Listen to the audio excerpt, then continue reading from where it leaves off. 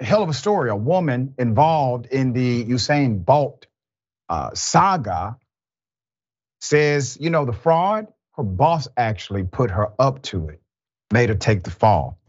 So let's put up the pictures full mass. Usain Bolt, at one point, one of the fastest, not one of, he was the fastest man on the planet Earth. Jean Panton was arrested for stealing millions from Usain Bolt, while she originally confessed to stealing those millions. She said that the scam was actually because of her former boss and company founder. And she promised to take the fall because he offered her something. Let's get into it. Ms. Panton and 9 others are being sued by Jean Forde, an 80-year-old investor who alleges that Stocks and Securities Limited stole $830,000 out of her portfolio. However, this complaint is one of a much larger web of deceit, costing hundreds of people much or all of their retirement savings, including Olympic athlete Usain Bolt. The track star's manager, Nugent Walker, noticed his account with the private investment firm was fleeced for millions. Bolt acted against SSL after his fortune dwindled down to $12,000.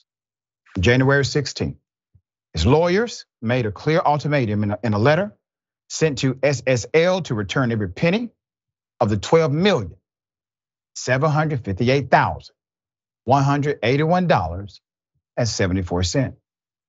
The reported balance of Bolt's account on October 31st, 2022, or they would file a civil and criminal complaint against the firm. The 8-time Olympic gold medalist called the ordeal a sad situation that has left him disappointed and confused. In addition, Bolt had this to say: "It has definitely put a damper on me. This was for my future. Everybody knows I have 3 kids. I'm still looking after my parents, and I still want to live very well." Ms. Panton is the first and only person named in a lawsuit that has signed a confession statement. On January 7th, she said in her statement that she knowingly stole the money. Over the course of several years, at the top of the year, the former client relation manager also said she used various mechanisms to take money from clients and created false statements to provide to the clients reflecting what they should have, in statements to provide to the clients this account information and not the actual sum. Obviously, that is a felony, if true. Put up the picture of this guy.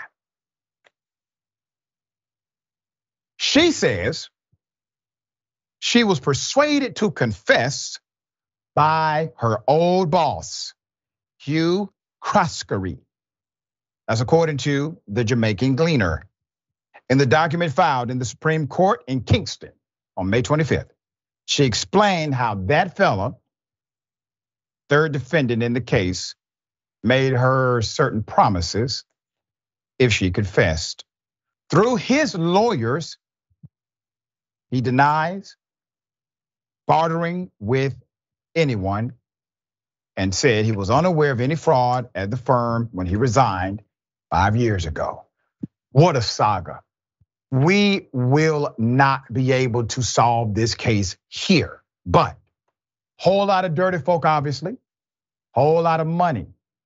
But to go from $12 million to $12,000 when you provided opportunity for them to simply do the right thing multiple times, to learn that you have pennies compared to what you invested.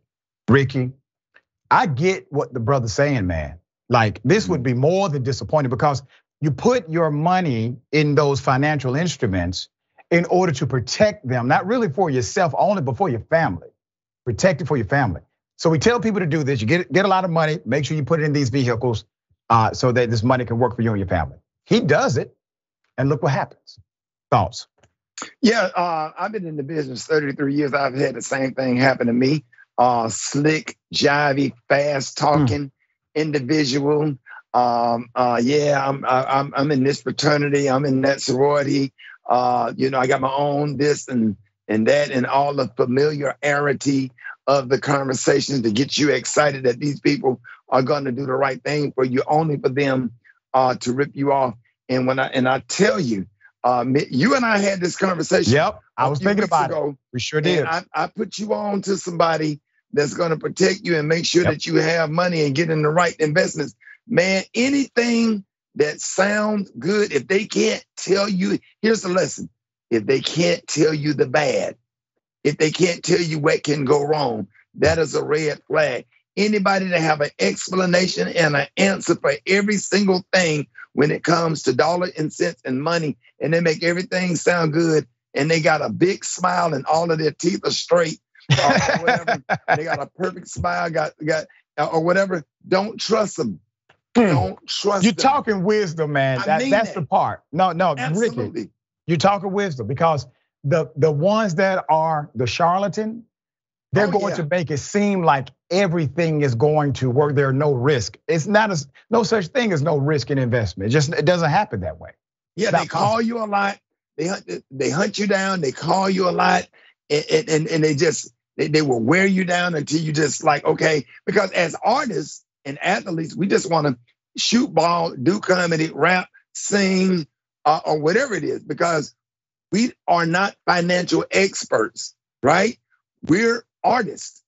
So we have to go over here to perform. We can't perform and do math. Eventually, you have to learn and get a little bit smarter with finances once you're in the industry. But anybody on this earth that make anything sound great, don't trust it. Yeah. All right. Wise advice.